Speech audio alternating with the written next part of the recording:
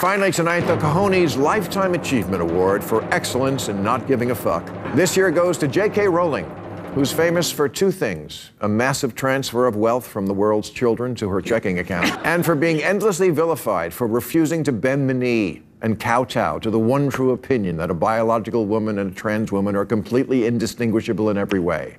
I'm sorry you had to hear that, kids. Feel free to call a suicide hotline or post an angry TikTok.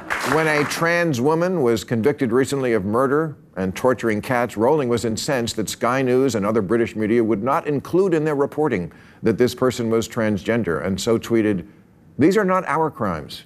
I'm so sick of this shit." And I don't blame her. How many biological women torture cats? None. It's a guy thing. Just like murder is mostly a guy thing. The fact that a person committed it while wearing a wig and lipstick is irrelevant. But what's not a guy thing is having balls, and lady, you got 'em.